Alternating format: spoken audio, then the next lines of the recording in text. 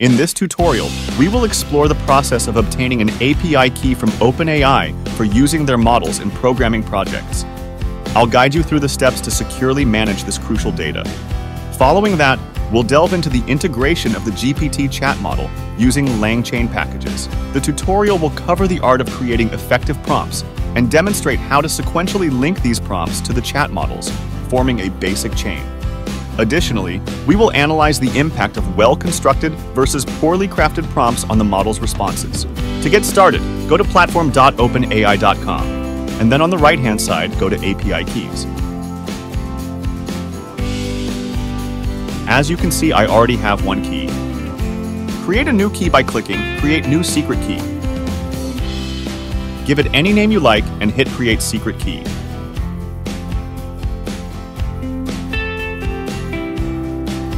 Click Copy to copy the secret key to the clipboard and move back to the Visual Studio Code. Here, we need to create a new file called .env. This is a special file, so don't change the name. In this file, create a new variable and paste the secret key. Don't show this key to anyone, as it is your authentication method.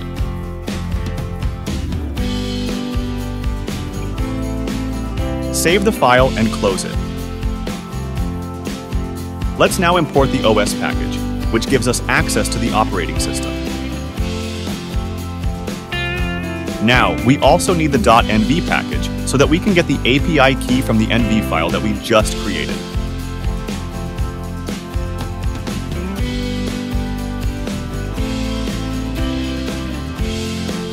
As you can see, the package is not installed, so let's install it by using the pip command. The package we need is python-.env. Now let's give it a few seconds for it to proceed.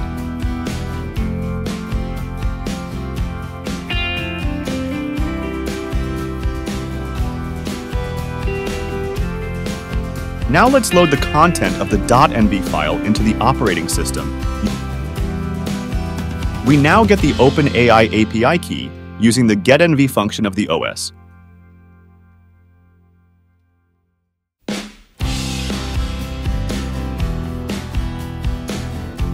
Its argument would be the name of the variable that we used to store the key in the env file.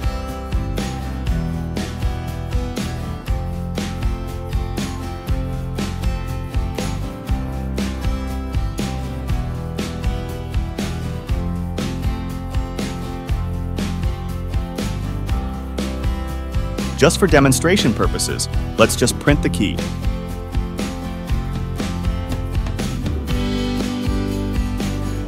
As I mentioned before, you should not expose the key or show it to anyone else. So let's delete this cell. In this cell, we import the chat OpenAI function from LangChain OpenAI package.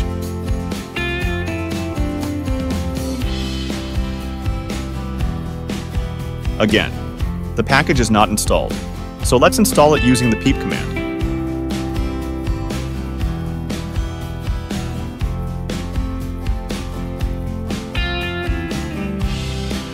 We need to give it a few seconds to install.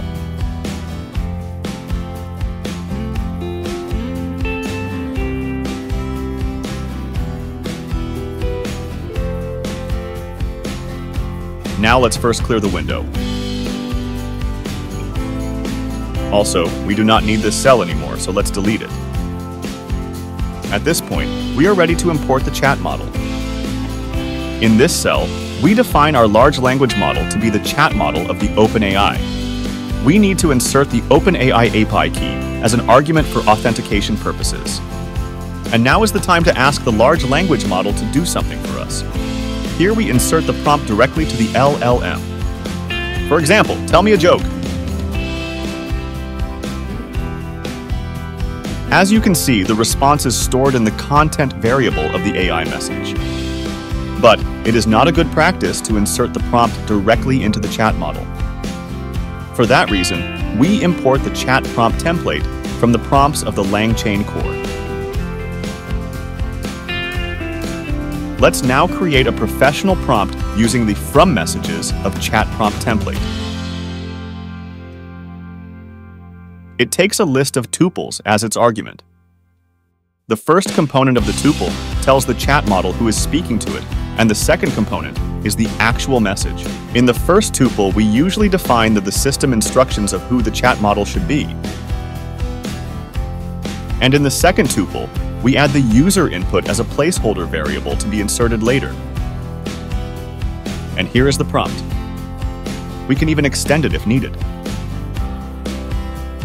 Let's now define a simple chain that takes the prompt and passes it to the chat model to be processed by the large language model. Here we will invoke the chain just as we invoked the LLM variable. The difference is that instead of directly passing the whole prompt, we just need to pass the user input.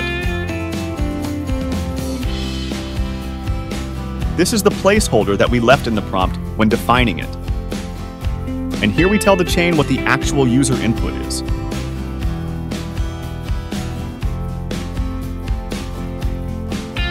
Again, the AI response is stored in the content variable. And here is the joke. In order to better see the joke, we can first store the whole thing into a variable, which we name it AI message.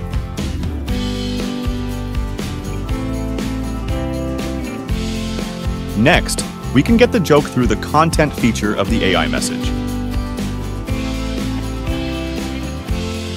To better see the joke visually, we can place the whole thing inside a print function. Before proceeding, and to prepare for future lessons, let's first delete this installer that we used to install the mini conda in the previous video. Also, let's rename the file that we are working on to something that better presents what we are doing.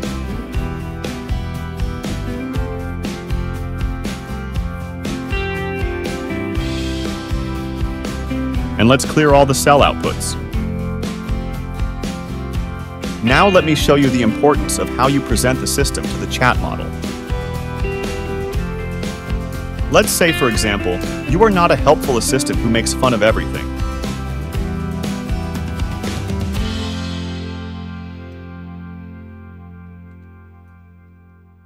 Also, let's give some context to the user prompt, such that the placeholder takes only a subject in the form of a single word.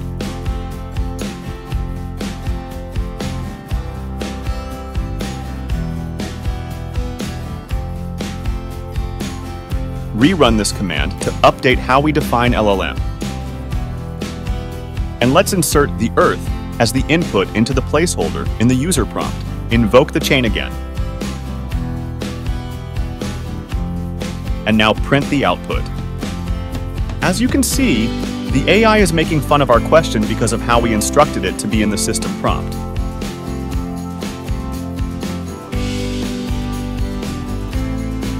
Let's see another example. We first tell the system to say the opposite of what the truth is.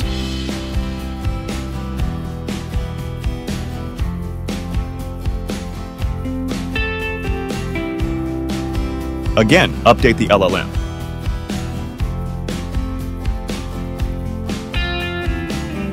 And now print the message.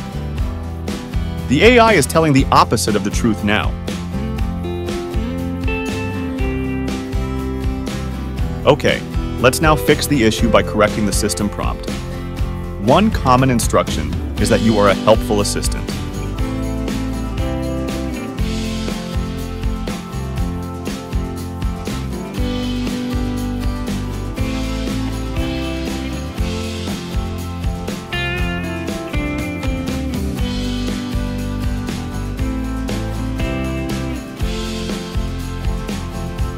And here are the outputs.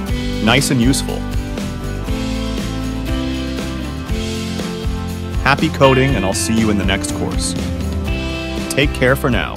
If you're finding value in this video and our content, could you take a second to hit that like button? It's a small action for you, but it means the world to us. Not subscribed yet? Let's change that. Join our community today by subscribing and clicking the bell icon so you won't miss any of our upcoming videos packed with more amazing content. Your support motivates us to keep creating and sharing. Thanks a million.